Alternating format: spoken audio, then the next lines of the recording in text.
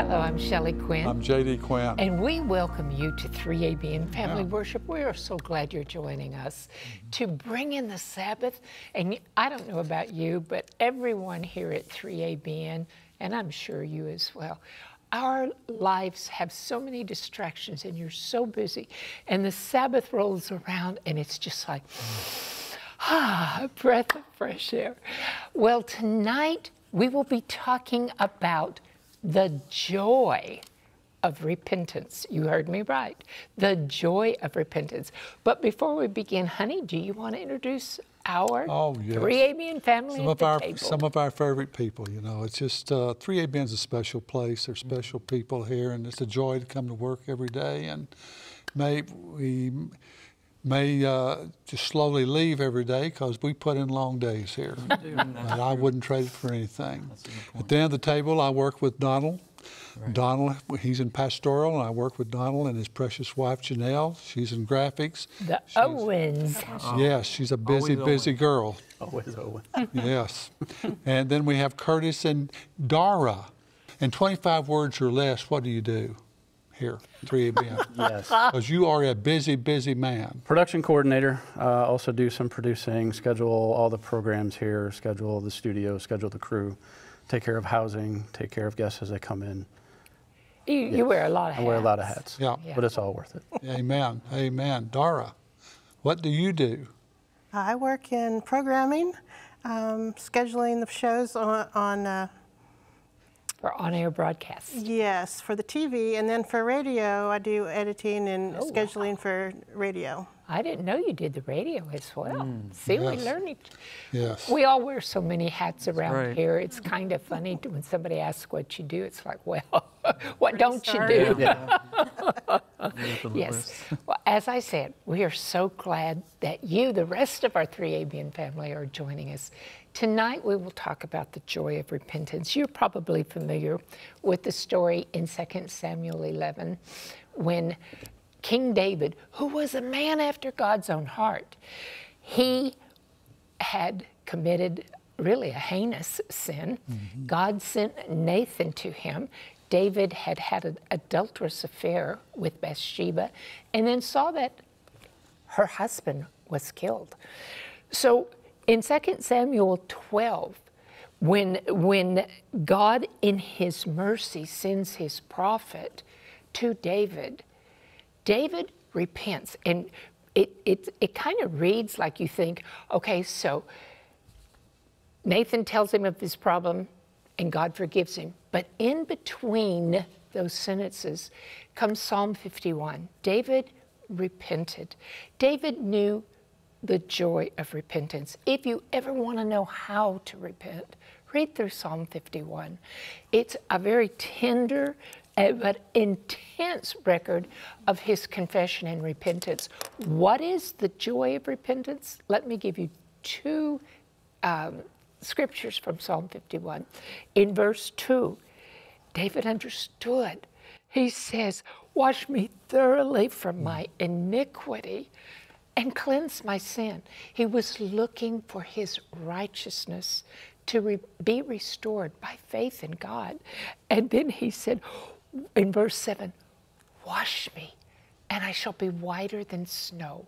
The joy of repentance is coming to a loving God and knowing that he has a plan to forgive your sin, to bring you into, restore that relationship with him. We're going to look at 5 steps to repentance tonight. First, there is the recognition of sin. If you don't know you're sinning, you can't go forward. So recognition of sin. Then there's the godly sorrow when God makes you recognize, ooh, I'm so sorry that I'm hurting you this way. Then there's confession, which I always say confession is the clearinghouse of the conscience.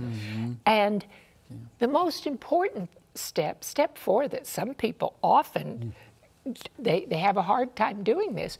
You've got to receive God's forgiveness, because when he forgives you, if you don't accept it, you can go on feeling guilt and burdened, and then we change our conduct. So what we'd like to do, honey, you want to open with prayer? Yes.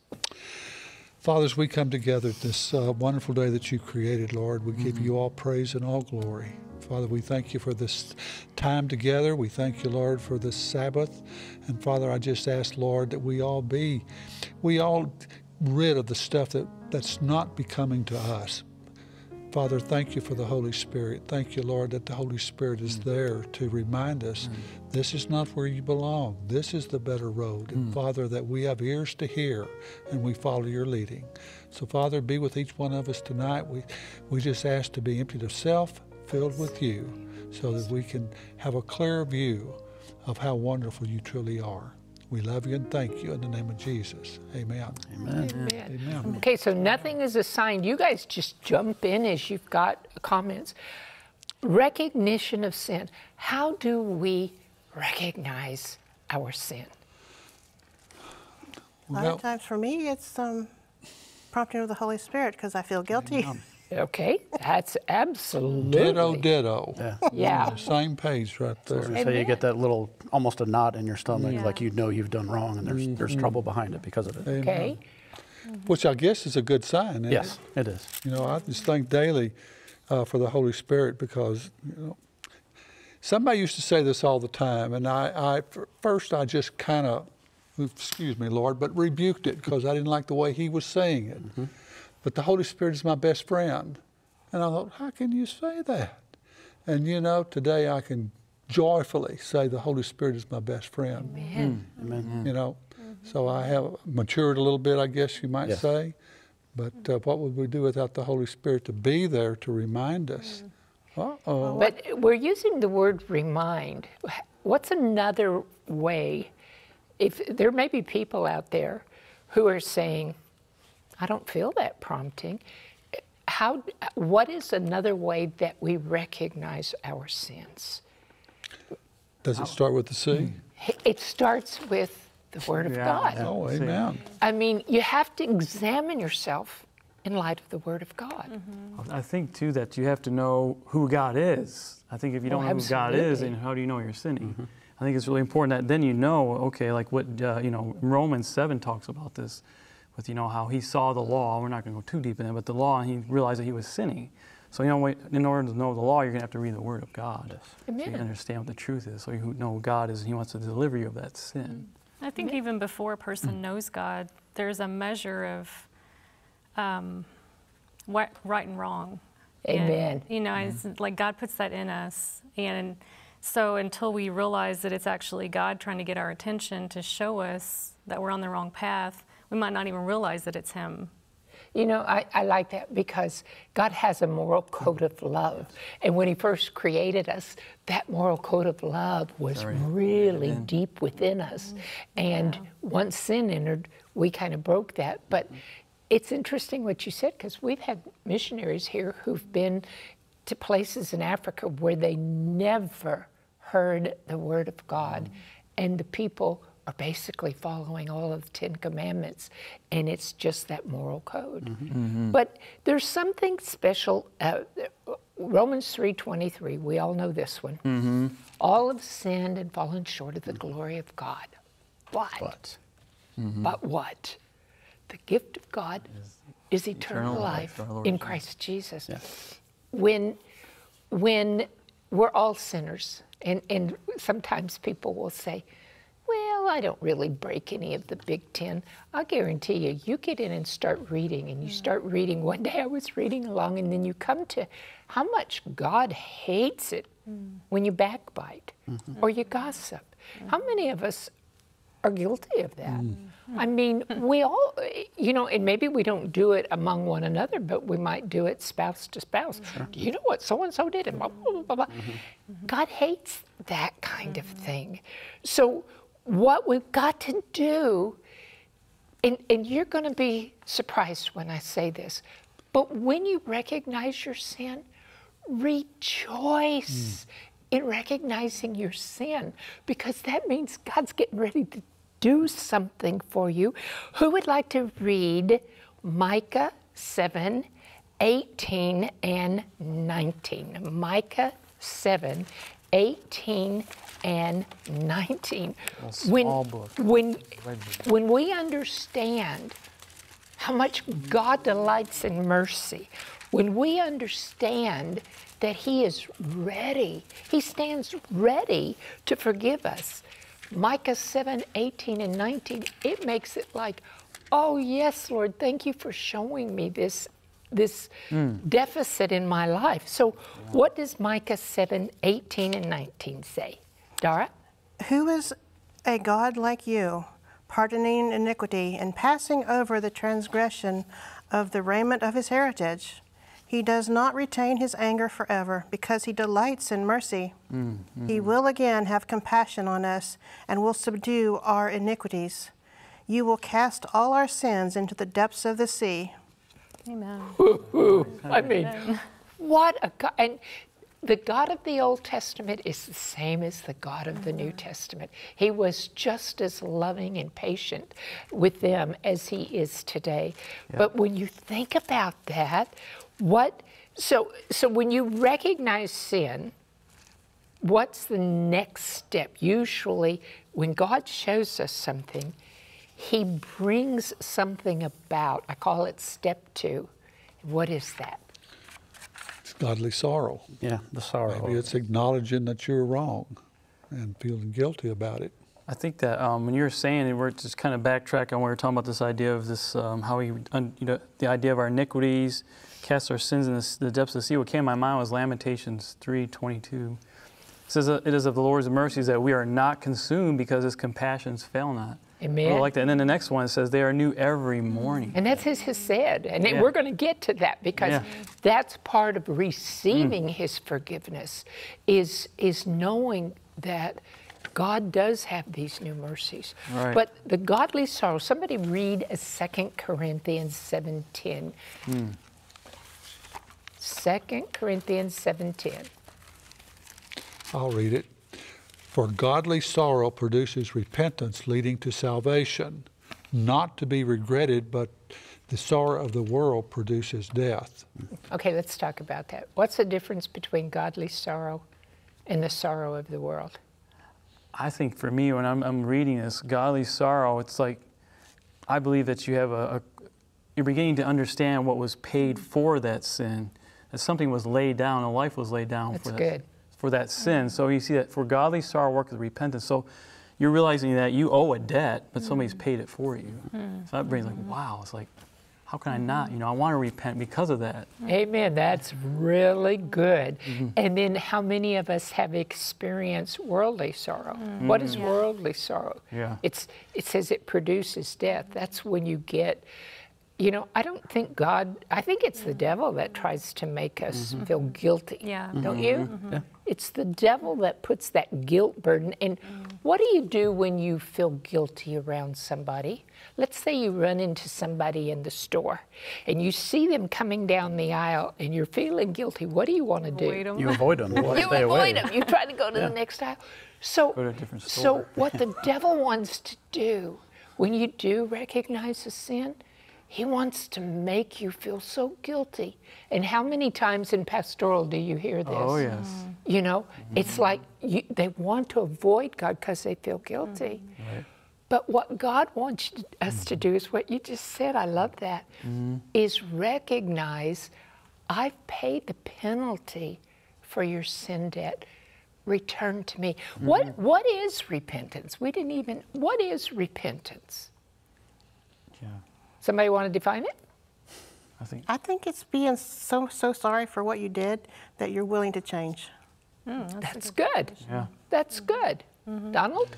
Yeah, I think that repentance, like I said, is realizing that you can of yourself not clean yourself. You can't do anything for yourself. You've come to that point where you have to depend, like what Jacob had to fall on that angel. So I'm not going to let go of you till you bless me. He was going to cleanse him. So we can't of ourselves clean ourselves. But. Here's how I would describe it. Repentance, I'm headed in the wrong way. Okay. I'm headed towards sin. And then God gets my attention. He brings this godly sorrow. I recognize my sin. He brings the godly sorrow. Repentance is to turn away from sin to God Right. So it's a 180 degree Mm-hmm. turn. Right. You're turning from one direction to faith in God, knowing that He paid the penalty for your sin. So read Romans 2:4. Let me just say this before Sure. you go there, because acknowledging that you're wrong is a powerful emotion. Yeah. Yeah. And I'll tell you, you're reaching down deep to say, you know, boy, have I extraordinarily powerful when it comes from your heart. Amen. You know, there's superficial, you know, I'm sorry. Yeah. And then there's, you know, wow, please forgive me. I think also too with what you guys are saying, it makes me think of, you know, when we do something over and over and we see what's going to happen and we see the results of bad choices, okay, I don't want to go down that road again. I know where that's going to lead. We've been there. God shows us that He has something better. And it's just, you know, that verse that we read too is the godly sorrow leads to salvation, and then the sorrow of the world produces death. So it's like repentance is productive. It's freeing. And the sorrow of the world, it produces death, but God's repentance is productive for our salvation. Amen. Amen.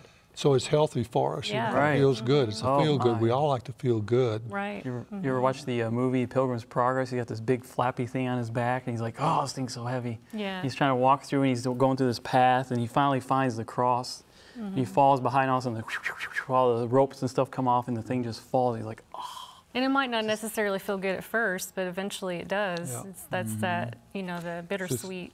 It's just like continue to put rocks in your backpack. They just get heavier and heavier, and you just kind of just go along with it till finally it wears you out. Yeah. I want to connect what the two of you said. When you're talking about doing something over and over again and then acknowledging it, you finally get there. We knew and counseled with a couple, and he had committed adultery. I mean, he was a freewheeling man. He'd had several affairs, and his wife knew. He could not believe that. Well, actually, he didn't even recognize, he didn't really feel like it was anything bad at first. But she loved him so much, and he finally recognized his sin, and he acknowledged his sin, and he changed because he turned to the Lord. But that's like, what do they say? If you keep doing the same thing, expecting a different result, that's a definition of insanity. Yeah, so this godly sorrow produces repentance leading to salvation. What does Romans 2:4 say? Romans 2:4. And it's there on your, your syllabus. You don't have to I have to look read it this up. 'cause I just love this verse, so I have to, Okay. I have to read it. Do it. Or do you despise the riches of His goodness, forbearance, and long-suffering, not knowing that the goodness of God leads you to repentance? Amen. Yeah, I just read something we've been doing in our pastoral worship, the Our Father Cares. This was, I think, anyways, it was a really good read. It said, repentance toward God and faith in Jesus Christ are the fruits of the renewing power of the grace of the Spirit. Repentance represents the process by which the soul seeks to reflect the image of Christ to the world. I thought that was really beautiful how that connected with this idea. So it's that goodness of God leads you to repentance, but it's because you want to give back what God's given you. You want to reflect and give that to other people. Do you remember when the man called Jesus good and he said, "Why do you call me good? Only God is good?" I remember how I was in college and I'm reading this and I'm thinking, what do you mean only God is good? Everybody always told me what a good person I was, and I was so helpful, and I taught Sunday school, and I did this, that, and the other. And you know what? I had gone back to school. I was probably about 26. And I'm saying, Lord, you're going to have to explain this. If I'm not good, just show me. Uh-oh. I mean, he kept me up all night long, just like a replay of my life, showing me things that I just felt like a worm afterwards. And it was things that you just don't even recognize that. And I was repentant, let me tell you.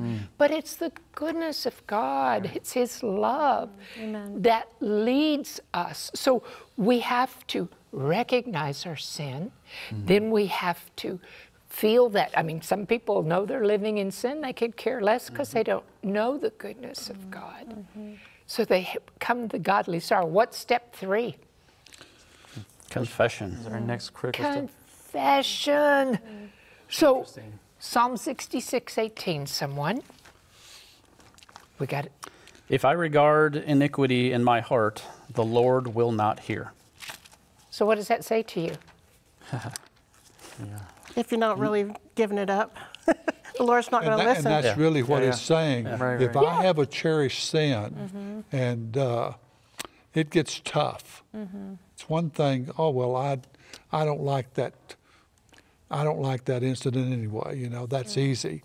But boy, there's some things that are really good in your opinion, our opinion.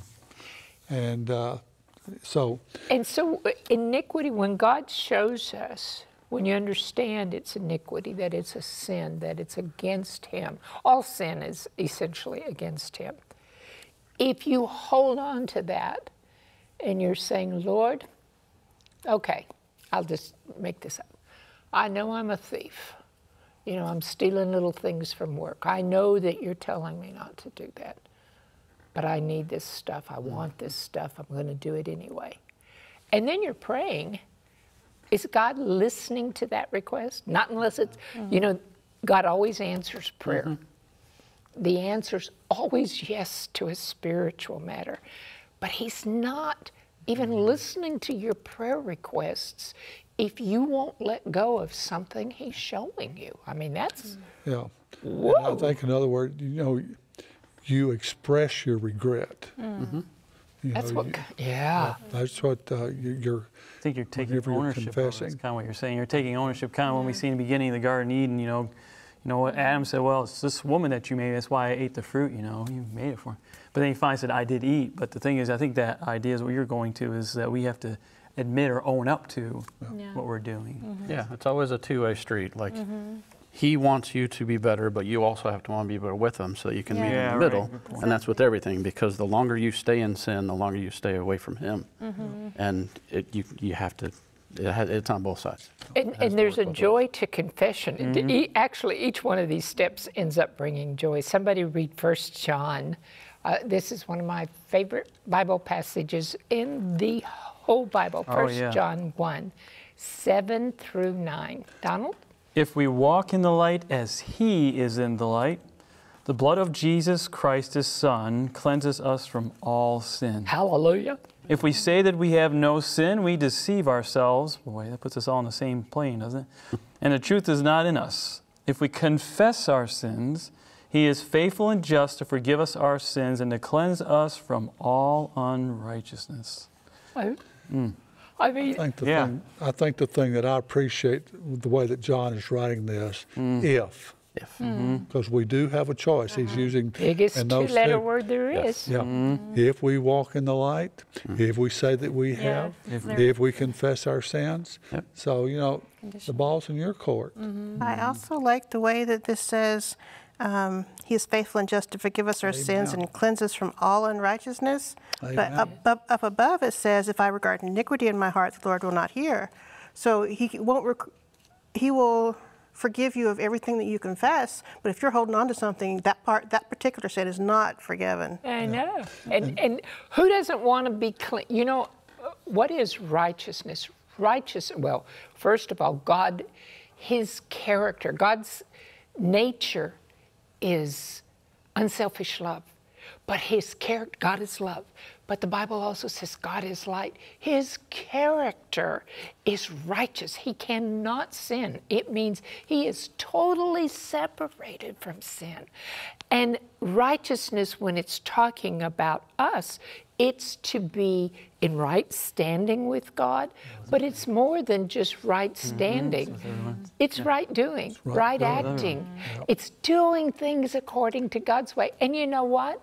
Once you've sinned, which we're all sinners, we just read that, there's no way you can restore your righteousness. Isaiah 64:6 says that your righteousness, the best you can do, is like a filthy rag before the Lord. I was just thinking what David wrote here in Psalm 51, verse 3, for I acknowledge my transgressions, and my sin is ever before. So it's constantly there. I was just thinking about, a family member who, he's had some abusive things happen to him, but he has this bitterness and this anger, and he won't let it go. So it's really just zapping his life. It's ruining his health. And I'm just thinking about, we're talking about the joy of repentance. It's like it frees you so you can have better health. It frees you so you can have peace. It frees you so you can have joy. And just doing the opposite of that does the opposite of that. Right, exactly. It's heavy. When I can... Who do you choose, one or two, or A or B? I mean, it's a multiple choice there. Behind door A, behind door B, you know. But when I pray and I'm confessing my sin, and I'll tell you, you should confess. If you can't, I told somebody once, I was teaching in a church in Texas, and I commented on daily confession. And this guy came up to me and he said, honey, you don't understand grace if you think you have to daily confess. And I said, let me tell you about the everlasting covenant of God. And when I confess, we can sin against the Holy Spirit. We can resist him when he's prompting us. We can grieve him. We can even quench him. So I confess that on some days if I'm not. Really, I'm always aware of something I'm doing. But I always confess my sin and I say, oh, thank you, Lord. Righteousness is by faith. Thank you that you've cleansed me of all unrighteousness. Can you imagine being in a pigsty and you're covered with, has anybody ever been around a pig farm? We passed by one the other day. Woo! Very disgusting. Rank. Especially in the summertime. Yeah. And you think about being covered with all of this junk, and all of a sudden the blood of Jesus has cleansed you of all sin. He's forgiven you and cleansed you of all unrighteousness. You're squeaky clean. I think it's exciting. You remind me, last year, I had this weight hanging over me. It was called student loans. I was like, oh my gosh, so I'm doing all this stupid stuff just to even try to get money somehow to pay it off. I'm doing dumb things, and I'm like, okay, I've got to fix this somehow. I got to make this happen, because I know to me things are happening so fast. I don't want debt. I want to get out. So I'm praying, Lord, I want to get rid of this debt. So God had, through the opportunity to do this loan forgiveness stuff, I got right on my birthday, I got where it said, your student loans are forgiven. And it was like, that weight of that student loan being lifted off me was just so like, it was so freeing. I'm like, man, so much peace. I was like so happy. I was, of course, dancing, saying it's my birthday, happy birthday kind of thing. But anyway, just the fact it was so huge. It was amazing. When you get that weight lifted off you, you're just like, whoa, you can breathe. It's just like, oh. So when you're putting that into perspective, we've got a sin debt none of us can pay. Right, exactly. There's no way that you can pay your sin debt. God had to become a human being and die for us to pay for it. You have a sentence here, Shelley, and it's got an exclamation mark following it. Uh-oh. So this is good stuff if it does. One great reward of confession is confidence. A clear conscience gives us confidence before God. Man, now that's good stuff right there. Yeah. Because that's what we all want. So read quietness and confidence. Read 1 John 3:21 then. Beloved, once again, beloved, if our heart does not condemn us, we have confidence toward God. I think you find the same thing in Romans 1, something like that, isn't it?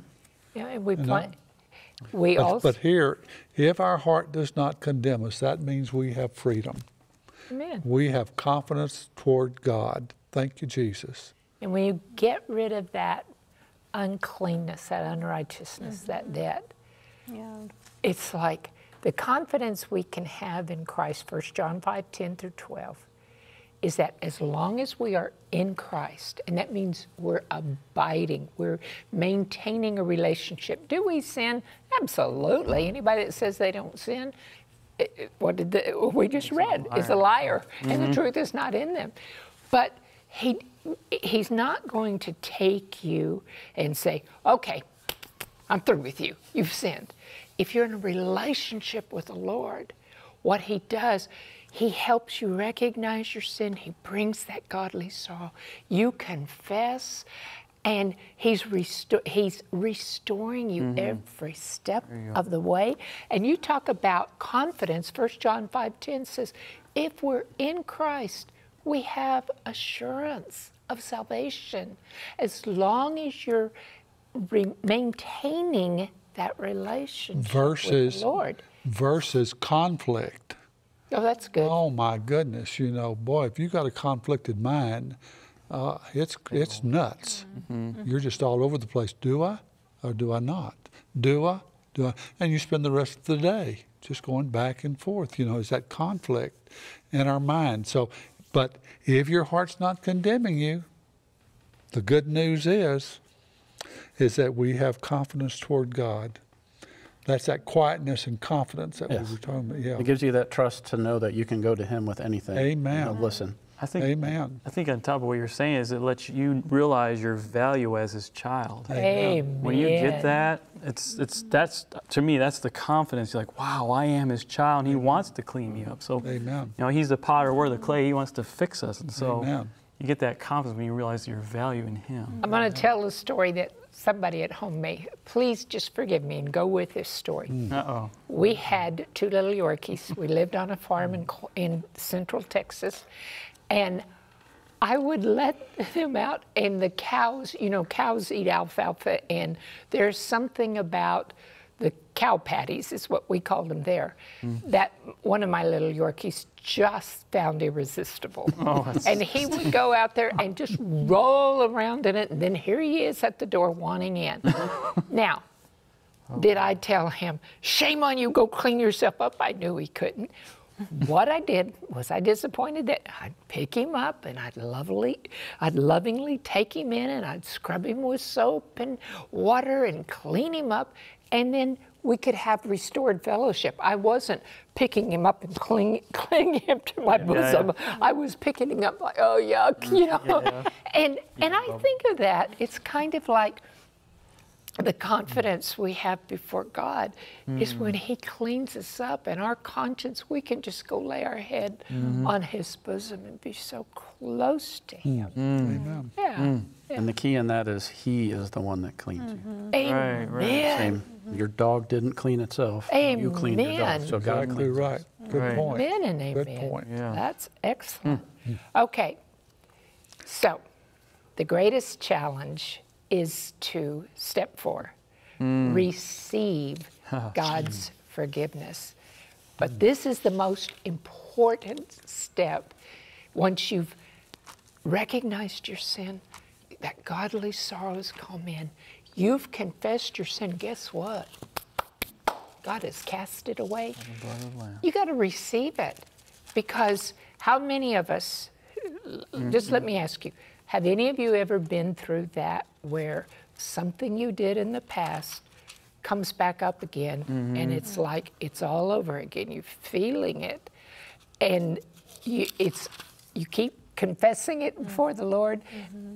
Have you experienced that? Yes. Yeah, definitely. You know what causes that? We didn't receive His forgiveness.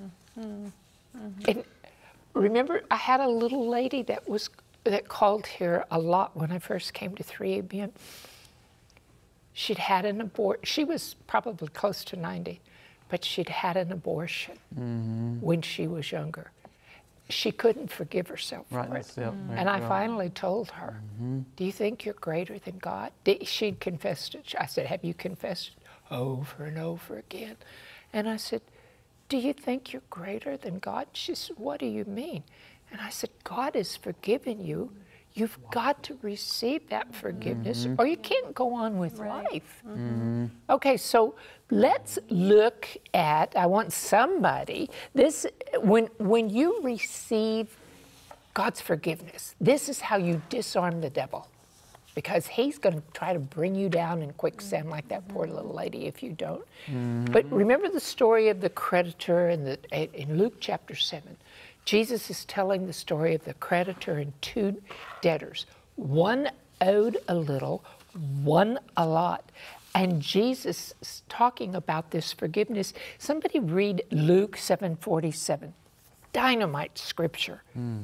Christ concluded, therefore I say to you, Her sins, which are many, are forgiven, for she loved much. But to whom little is forgiven, the same loves little. So Jesus is sitting here talking about, because this is when Mary was pouring the alabaster box on his feet and all. And he's saying, okay, one just owes a little debt, and one owes a lot. Who do you think is going to love me more? And the man says, well, the one who was forgiven a lot. We had a lady come to 3ABN, and she actually said, I never knew what was the big deal about Jesus dying on the cross. She said, wasn't that big of a deal to me. She said, I don't break the 10 Commandments. See, until we recognize our sin, until we recognize our condition, we don't have a great need for the Savior. But God woke her up, and she recognized, I mean, you know, she thought she'd been brought up in the church, kept all of his commandments, and she recognized who she was. And you know what? When you realize how much God has forgiven you, we love him because he first loved us, right? Yeah. I was just thinking, you know, when you were saying it, when I seen a story is, sometimes we don't appreciate the price that was laid down for our sins. Amen. That Jesus did lay. I was reading in John 10, you know, the shepherd lays down his life for the sheep. And this is the creator of the entire universe. Amen. He steps down to be like one of us, and he says, I'm going to die in your place. How can you not appreciate something like that when your creator says, I'm going to die for you? But you created me. Why would you? Yeah. So, yeah, well, I think that we can overstep and think we don't really appreciate what was laid down for us. We don't. Like we humility. So in other words, we don't really truly understand the value of our life. Right. Yep, exactly. That's probably it. Yep.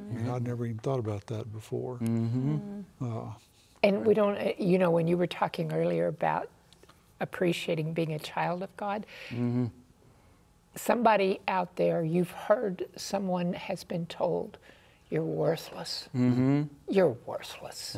You're no good. Let me tell you something. God says you are worth nothing less than the price that he paid for you. 1 Peter 1:18 and 19. You were redeemed not with silver and gold and perishable things, but with the precious blood of Jesus Christ as a lamb without a spot. Right. I every day, you can ask JD, I mean, every time I'm praying, that's probably my first act of thanksgiving is, thank you for saving me. I know I could never save myself. Thank you that righteousness is by faith. Thank you, Lord, that you were humbled yourself to become a man. That's almost beyond our comprehension, isn't it? Well, let's go back to what you first started with. Now, Lamentations, what? 23.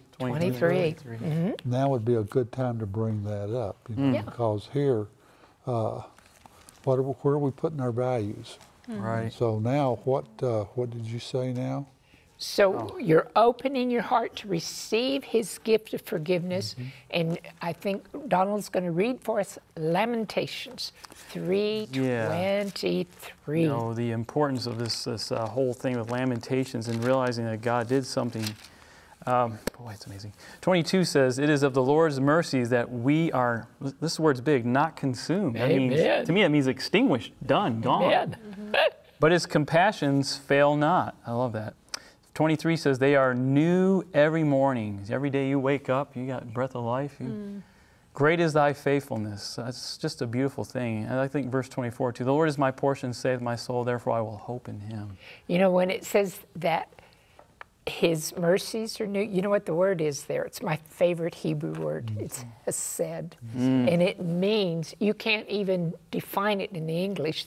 It's translated as love, loving kindness, grace, mercy. It's a covenant term. Right. And when you're in covenant relationship with the Lord, his hesed envelops you.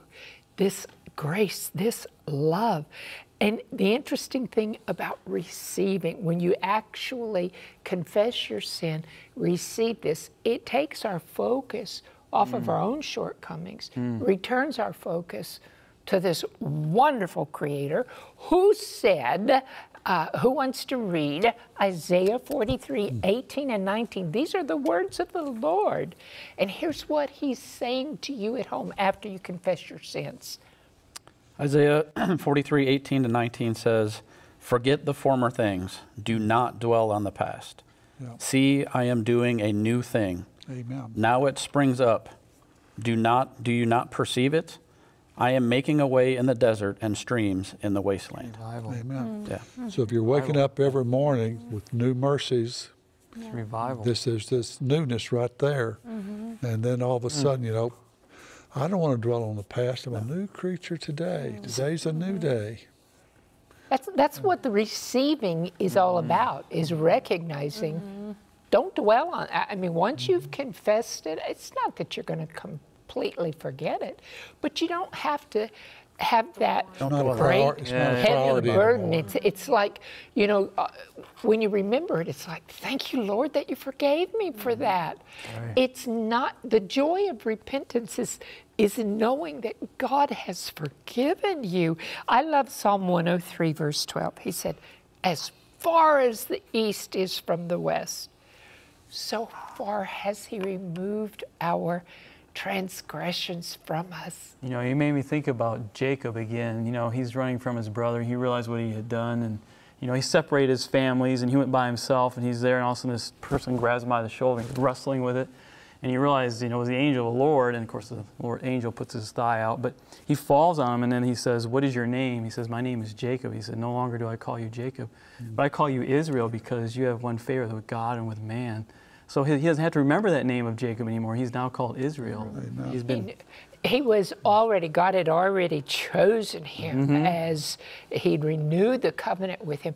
Israel is a covenant name.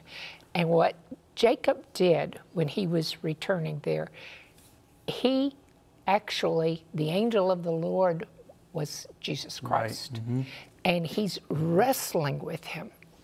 And he says, I will not let, you know, the angel of the Lord saying, let me go, let me go. And then Jacob said, I will not let you go unless you bless me. And I think sometimes we all give up too soon. Have you ever prayed about something and you gave up too soon? I think we need to have more of that Jacob. Lord, I'm not going to let you go. And what's interesting, you know, just to tie this all together, let's go back to Lamentations 3:23. Yeah. You know, in the morning, Israel started a new walk, but his mercies are new every morning. So it takes our focus on what we have done, to what God is doing. Amen. So when you receive God's forgiveness, you're not going to dwell on the past. You're going to recognize God's doing a new thing in you. He is going to make a way in the desert and streams in the wasteland. So, as far as the east is from the west, he's removed our transgression. Isaiah 43, verse 25 in the Amplified. Who wants to read that? I'll read it.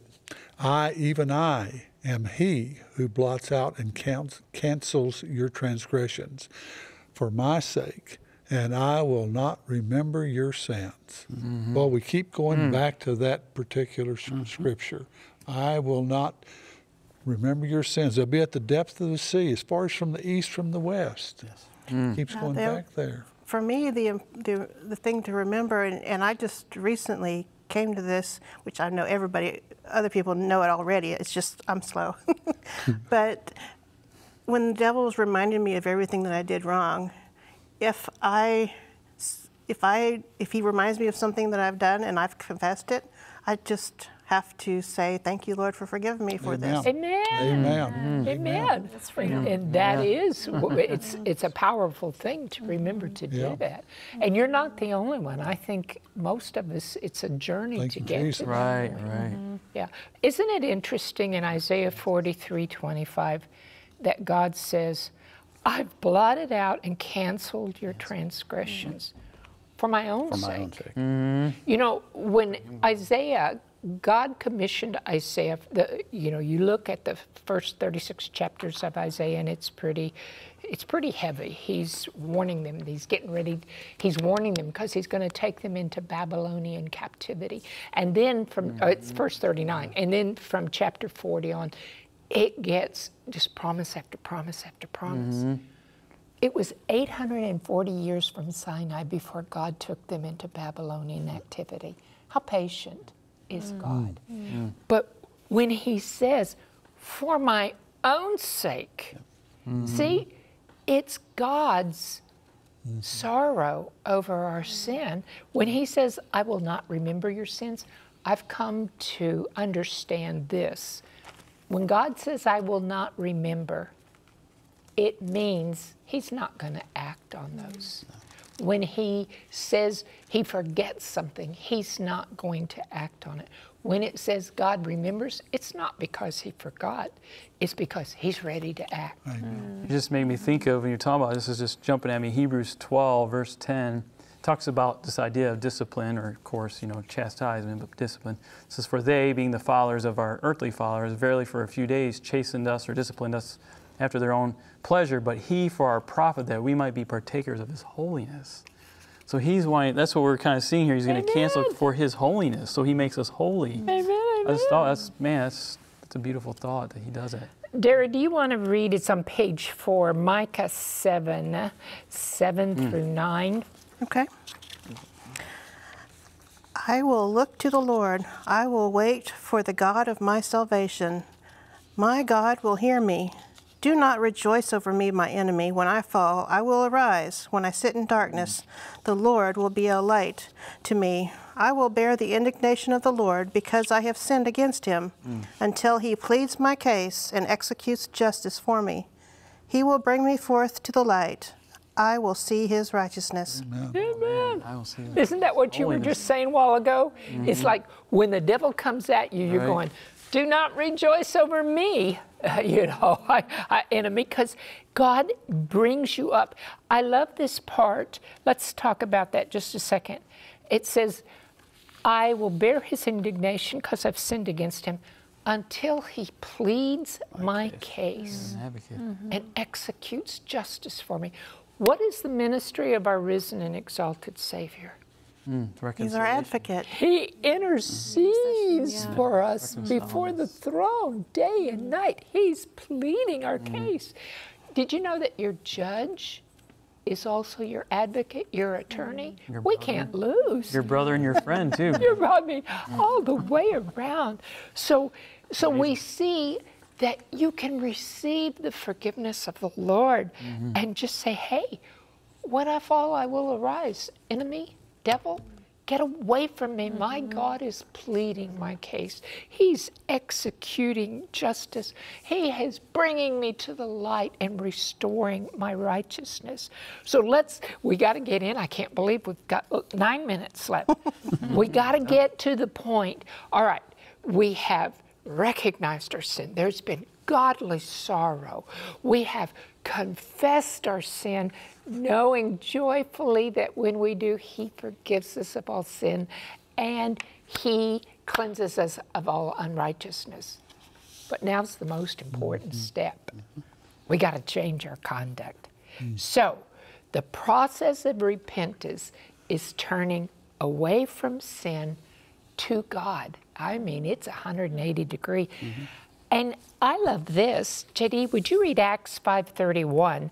Because this is something I have learned to pray for. What does Acts 5:31 say? Him God has exalted to his right hand to be Prince and Savior, to give repentance to Israel and forgiveness of sin. Okay, what does that scripture say to you? Repentance is a gift. So you can't even repent on your own. No. It takes God's grace. It takes the Holy Spirit. It takes God working in you to will and to do his good pleasure. So it's saying that when you ask God to forgive your sins, you know what? I also say, oh Lord, help me repent. I pray for repentance. It's his gift. Give me the gift of repentance. Because some people confess, feel good, and do the same thing the next day. Confess, feel good, and repeat the same pattern. Without that change, you're never truly repentant. Yeah. I just wonder what it's like to forgive your own self. I mean, can you do that? If you understand God's love and God's cleansing, I think so. Well, I mean, that's him doing it to you. I mean, Yeah, but I mean, that's something that's, I mean, if you got the Holy Spirit that's working in you, then you've got that desire for difference. But if you're sitting here and you're so stubborn or you're so prideful, well, I can handle that. You know, and then here you're just adding fuel to the fire. Okay. And I mean, Yeah. it doesn't make a lot of sense. No, I know where you're going. Let's read, do you want to read, Curtis, Romans 8, 13, and 14? Okay. It says, "For if you live according to the flesh, you will die. But if by the Spirit you put to death the deeds of the body, you will live. For as many as are led by the Spirit of God, these are sons of God."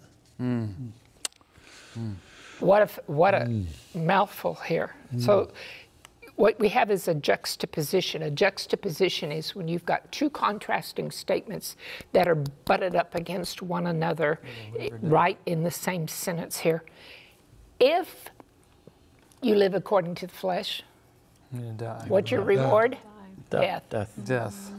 The wages of sin is death. But if by the Spirit you put to death the deeds of the flesh, you will live. The point is, it doesn't say if you put to death the deeds of the body, you'll live. It doesn't say if the Holy Spirit puts to death the deeds of your sins, you're going to live. See, God makes and keeps all the covenant promises. Then he asks us to enter into covenant relationship with him. When we're in covenant relationship, we understand his love, and guess what? We are motivated by love to walk in obedience. We are loyal to God. That's what it means to be in Christ. So now that you're in Christ, what does it say? If you're not led by the Holy Spirit, you're not even a child of God. But now that you're in Christ, it does take a cooperative effort, because God never forces us, does he? So it's not going to be the Holy Spirit just saying, okay, JD Quinn, let's wash you up and throw you away here, or throw away everything. JD has to give him permission, but he has to work with him. If by the Spirit you put to death, but you can't do it without him, can you? I'm also thankful that this is it's a process. It's not like I'm not saying you should obviously give it to him, but it's a process. Some things it takes a little longer. Oh, amen. And I'm thankful that he doesn't just go, okay, you didn't get it right, you're out. Sorry, you're done. Poof. Oh my goodness! Like, if he dealt with the rebellious Israelites for 840 years before allowing them to go into Babylonian captivity, and the only reason he did that was for redemptive purposes. Okay, so in Psalm 51:10, what is David's cry? Create in me a clean heart, O God, and renew a steadfast spirit within me. Constant. Oh, if you need to Giving repent, you permission, yes. read Psalm 51. It is so amazing. Create. Did you know that word create right there in the Hebrew is bara? Bara. You know what bara means? It's the same word used in Genesis. It means to create something out of nothing. Only God can bara. The word bara is only used of God. And so, if that's bara, in me a clean heart, oh God, can you create a clean heart in you? No. Can you renew a steadfast spirit within you? No. It's only by God. Okay, so Philippians 2:13. Janelle, would you read that? It is God who works in you, both to will and to do for his good pleasure. Don't you think those are kind of two stages? Yeah. Want to do. He changes your will, your desire. And then again, he doesn't force you. Right. It's kind of like Works in you. Works in you. Yep. he changes you, then you got to take a step of faith. And then the power of the Holy Spirit shows And hopefully that's, that's that hunger and thirst for him. Amen. Right. If you hunger and thirst for him, well, I think then the door will open. Okay. Who wants to read Acts 3:19? We've only got a couple of minutes. Repent therefore and be converted, that your sins may be blotted out, so that the times of refreshing may come from the presence of the Lord. You know what I love about this? It comes from him. Repent and be converted. Converted means to be turned back to God. Right. It's either to turn back or to turn for the first time or turn back. But that your sins may be blotted out, so that, anytime you see so that, this is a purpose statement. What happens? Times of refreshing come from the presence of the Lord. Oh, Restoration. That's the joy of repentance. And then I always have claimed this as, for many years, I claim this kind of like a life verse. Dara, you want to read Isaiah 30:15? Sure. In returning to me and resting in me, you shall be saved. In quietness and in trusting confidence shall be your strength. Amen. Isn't that beautiful? Amen. When we return to him, we rest in him. We've got that quietness. We've got that peace in our heart. So we want to invite you tonight. All of us need to understand the joy of repentance. Amen. We've got to recognize our sin. We've got to let godly sorrow bring about repentance. We need to confess our sin, and when we do, receive God's forgiveness. And Lord, help me repent, so that you can turn away from that and experience this peace in the Lord. Amen. Thank you, each and every one of you, for being here. And we're just so grateful that it's Sabbath. We want to thank all of you at home for joining us. Our prayer for you is that the grace of our Lord and Savior, Jesus Christ, the love of the Father, and the fellowship of the Holy Spirit will be with you always. Happy Sabbath. Happy Sabbath. Happy Sabbath.